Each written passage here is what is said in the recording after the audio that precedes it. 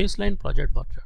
So once you're done with creating your project budget, you've got to baseline it so that you can start using it and charge the costing transaction to this particular budget. So baseline is nothing but sort of an approval, and after you baseline it, you can change your budget. If you want to change it, you've got to create a new version, update the budget, and then re-baseline it. So let's go back to Oracle Fusion Cloud Applications and let's baseline the project budget. Alright, so there I am, and in order to baseline it, I will simply hit the create baseline button, and you see you can also create a primary forecast upon baseline on the fly. Okay, so at this point of time, what I will do, I will cancel it. Okay, I will cancel this one as well. First I will save it, and then I will cancel this one as well. And you see here, this is the current project budget is, and if you go to the forecast, there will be nothing. So when you go to the task manager and manage project forecast, there will be no forecast previously defined. Okay, now if we go back to the project, let's do a quick baseline over there.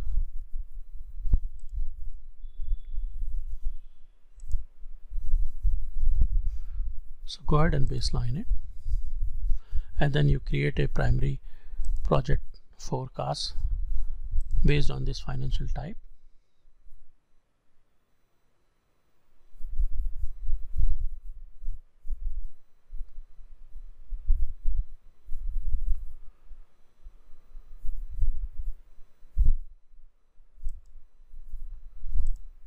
So cost plus burden forecast, and hit the OK button. You can also create a revenue forecast if you like. So you see, now this has been baseline. Automatically a new version is created that you can always go and make the changes and re-baseline it. Okay, and you see the unplanned costs, there is no unplanned cost. And if I go now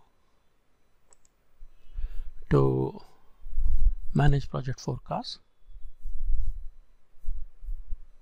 hopefully you will see a detail over here. You see, this is the present version which created automatically from the project budget that we had. So this is a cost plus burden forecast. So if you click on this one, you would be able to see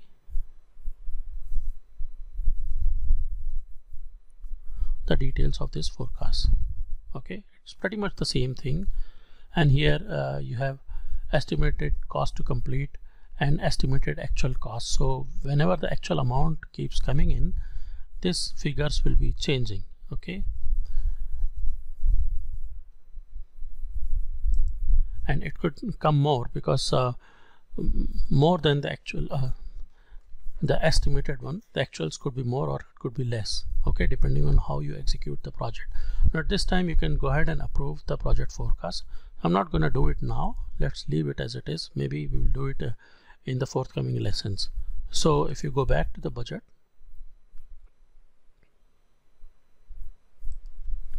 this is how your budget looks like.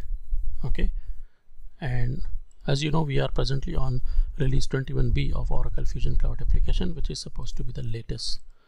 So if you go and click on this one, you would see the details that we have predefined.